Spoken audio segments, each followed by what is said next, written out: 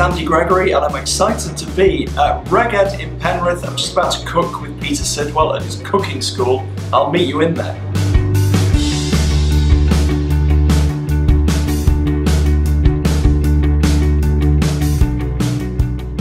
Hiya, it's Andy Gregory. I'm at Peter Sidwell's cookery school in Reged, Penrith.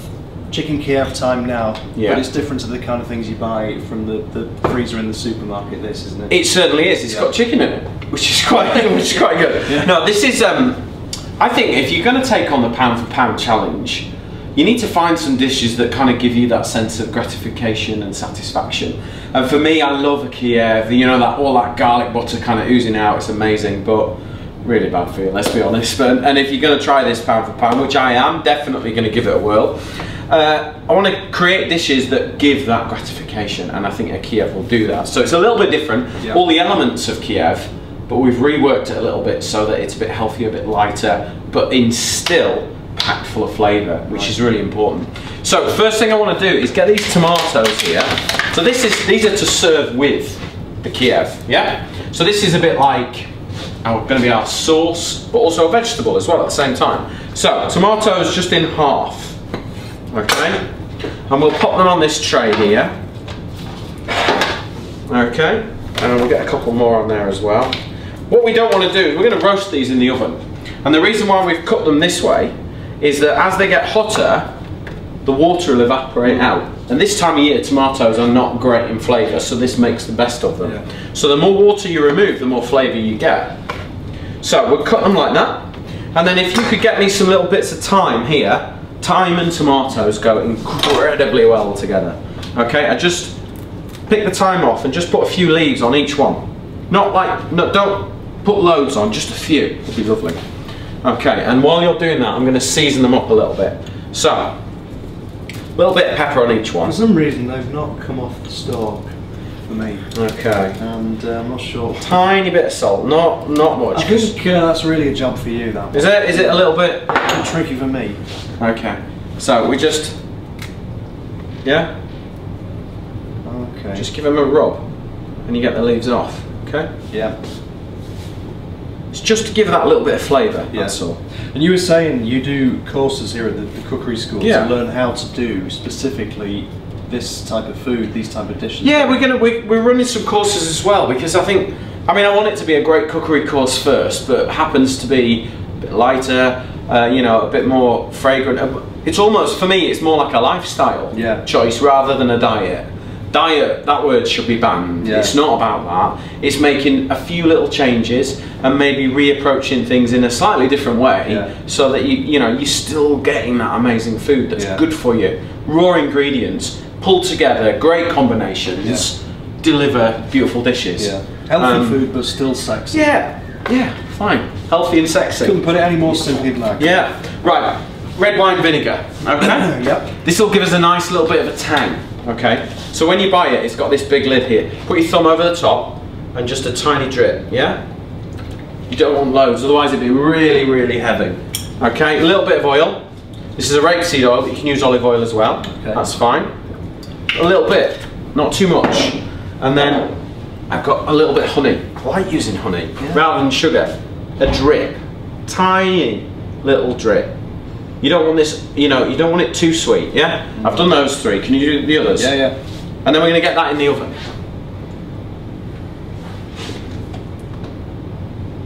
That's it, yeah.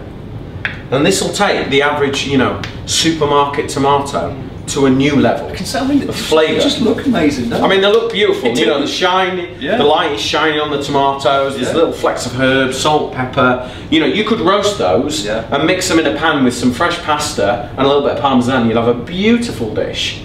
So do twice as many. So tomorrow night you could have that. That's how. But today we're having Kiev. Yeah. Right, into the oven. Okay. 15 minutes. 180. 15 minutes, 180. Yeah.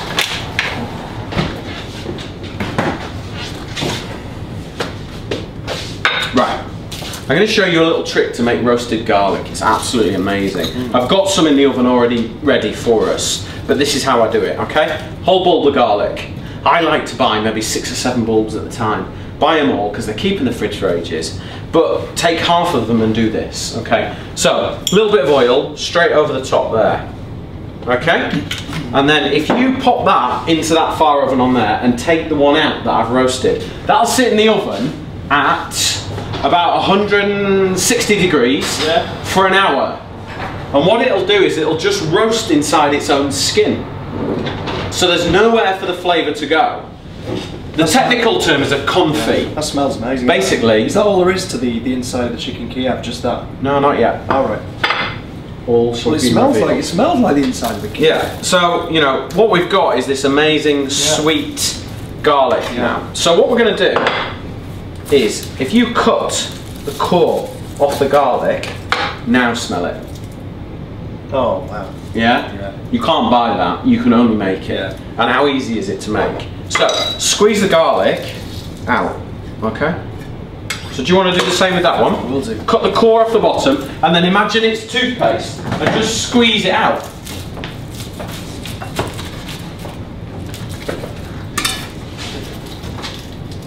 Just give it a squeeze. Look at that! Oh, okay. Easy, isn't it? And how long do you cook these for? These are about an hour at 160, and they just cook inside the skins. Yeah. Okay? Yeah. So look, if I just spread that, what you've got now is an amazing, absolutely amazing paste. Okay? That's like your lazy garlic for you that I know you love so much. Yeah. Okay, so Kiev has a bit of raw garlic in there as well, okay? So if I just squash that, you don't want too much. I like to put both types of garlic in, so you get a nice kind of, you know, sometimes with garlic you get a little bit of warmth about garlic, you know, when it's strong. Okay? So we want both. So pop that into there, and then I've got a collection of herbs here. So I've got rosemary. Yeah. We've got thyme. And all we're going to do is just strip the thyme off. I'll get some more here. You also teach how to chop like a pro on your cookery school lessons, don't you? Everybody wants to know how to chop like chefs chop. And it's confidence, it's practice, and it's the right tools for the right job. These are the knives that I use in my kitchen downstairs. You know, all my working days in the kitchen I use these knives. So when I came to set up the cookery school, I wanted to be able to get you the same knives, and these are knives that you can buy. You know, they're not special industrial knives. These are just good domestic knives. You only ever cut yourself with a blunt blade because of the control. Like, it sounds daft. The sharper the knife, the safer it is. It's only because you've got complete control and it glides straight through. So I've got some basil, some rosemary, and some thyme here, and we're just going to run that throughout. And we've now got a lovely fresh combination of herbs. You just smell those now. Just amazing, isn't it? It's such a beautiful. That's incredible. That's incredible. It's just fragrant. So, a little bit of oil. We're not using butter like you usually use with a Kiev. We're going to steer clear of that. And then just a little squeeze of lemon juice to counterbalance, okay? Squeeze. Right, do you want to add those herbs into there? Yes, chef. Now, my little thing, I'm a little bit obsessed with capers at the moment. Capers, what exactly are capers? Capers, they're like a little berry. And they just come out of the jar, you know, they're just a jar. But they have a lovely tang to it. And that is quite rich, because we've got oil in there and we've got roasted garlic. So, to give a bit of balance, we've added a touch of lemon juice and some chopped capers. Not too many. That'll be enough. And give that a good mix. Get all that in there, don't be shy. Give it a good mix.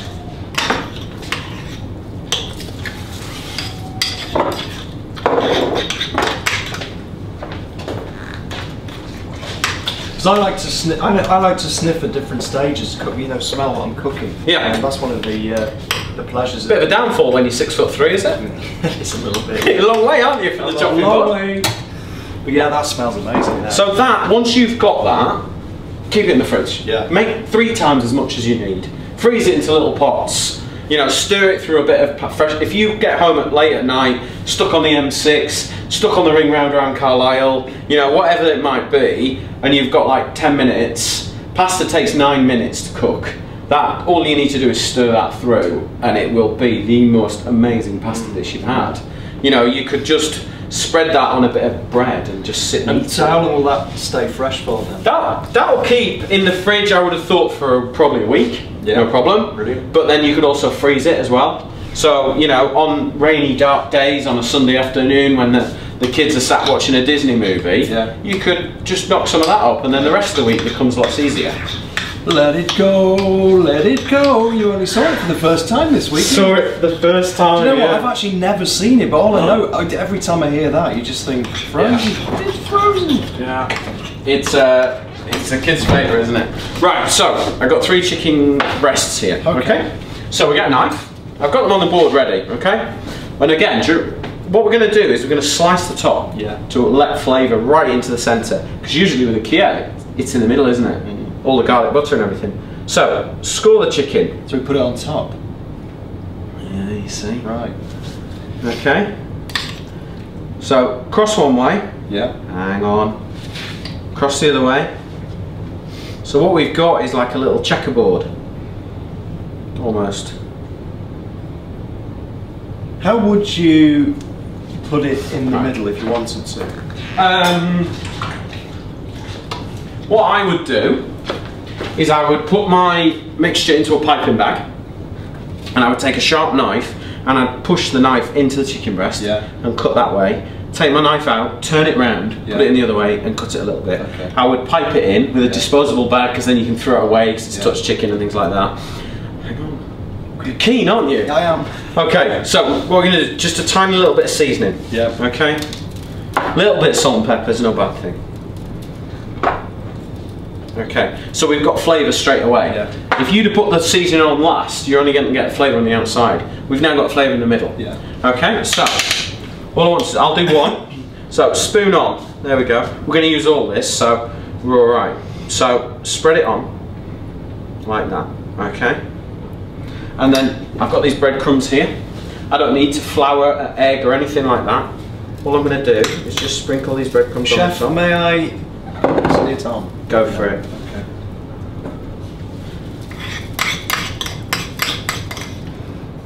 So these are just simple dried breadcrumbs.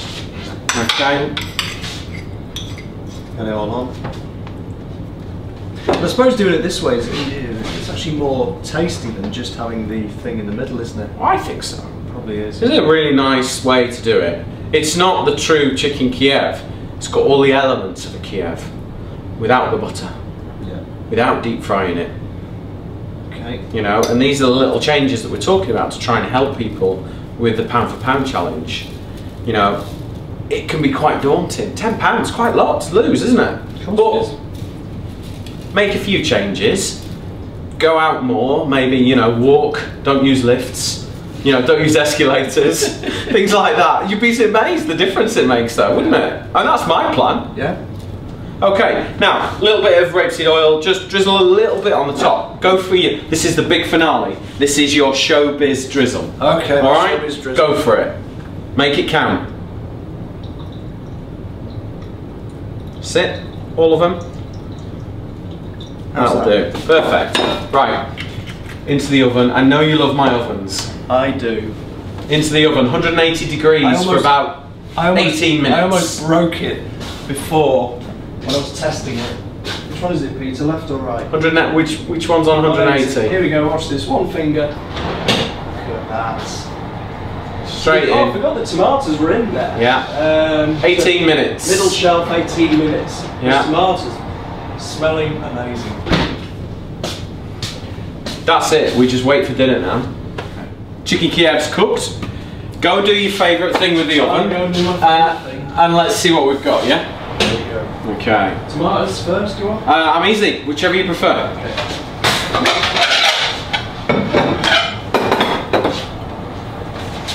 Okay. The chicken out as well.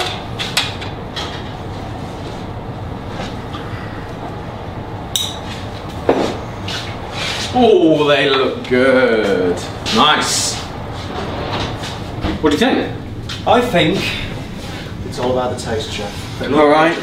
Proof in the pudding. Okay. So these tomatoes, look. If I just Squeeze a little bit of that out, and I'll show you why in a minute. Okay. So let's do this one. Okay. These are a little bit smaller, so we'll put 3 on that one, yeah?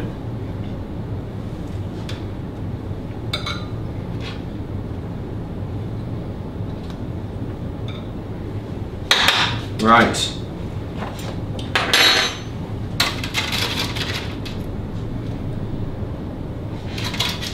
We're going for an arty presentation here, aren't we? No, we're just going to bung it on. We're going to bung it on. Okay, let me just... Deep fried chips. Unlucky pal now. Okay, so, a few fresh herbs. Yep. Yeah? Especially this time of year, anything fresh for me is a bonus. Because it is, you know, I just think it's what everyone's craving, you know, at this time of year. And it just gives incredible flavour. So, little, yeah? We've almost got a restaurant dish here. Okay. And then what I'm going to do is, you remember when we added a touch of vinegar to our tomatoes? I do, yeah. I do. So we've got a load of sauce, a load of oil there. If I just add a splash there, what we've got is a load of flavour on there. Yeah? So what we've got is roasted tomato juices. Yeah? This is why you need to get yourself on the cooking school to learn all these little tips. Peter's demonstrations are full of little tips like this. It is, it's nothing that isn't achievable. Do you know what I mean? It's, you know, if you put that down in front of your loved one, you're going to be a popular boy. Yeah. Yes? Okay. So, as you said, proof is in the pudding. Proof is in the pudding there. Have a taste. See what you think. This is the first chicken Kiev I've ever tasted, like I said earlier, that hasn't been... Go right in the middle. Hasn't been bought from the supermarket. Yeah. From the frozen section. Here we go. And it smells. Should I get a bit of tomato in there? Yeah, get a bit of tomato. Get the whole experience. What's the herb again? It's just a little bit of fresh basil. Basil. Very hot. It smells amazing. It's too hot to eat. Is it? Take that bit out, obviously. It is too hot to eat. It's fucking boiling.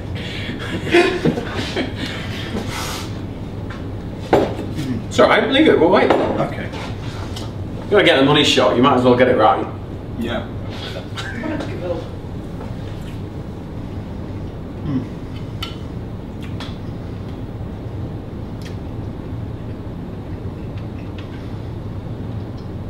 I'm just going to savour every... You know, in a word, I can describe that in one word. Heavenly. Good. That is... It's a good word. Heavenly. That is incredible. I can't believe the difference. And again, as I've said throughout all the videos we're doing, I can't believe it's so tasty and yet it's really healthy. This is seriously amazing. And the thing with the food that we've cooked here, you know, the weight's not going to drop off like that, but it's going to help you. You know, you're going to have to put a bit in as well. You know, you're going to have to do some exercise, make some choices. Walk to the shop, don't drive. Do you know what I mean? Get in a lift, don't do that. Take the stairs. That'll help. You know, swimming with the kids every weekend. So all these things, little bits fused with a bit of thought behind your food. Follow some of these recipes. It doesn't have to be absolutely to the letter. Yeah. But you know, if you haven't got one ingredient, don't let that be a reason not to do it. Do you know what I mean? Just take it as a bit of a guideline. Like I said to you, you know, these roasted tomatoes, make twice as many and then tomorrow night just chop them up through fresh pasta. This is easy. This is amazing. It Good. really is. Glad you like it. All these recipes are not difficult to do. Yeah? If you can do them, they can do them. Oh, it is delicious stuff. Good. Any capers there? Like your capers, eh? I converted you. It's fantastic.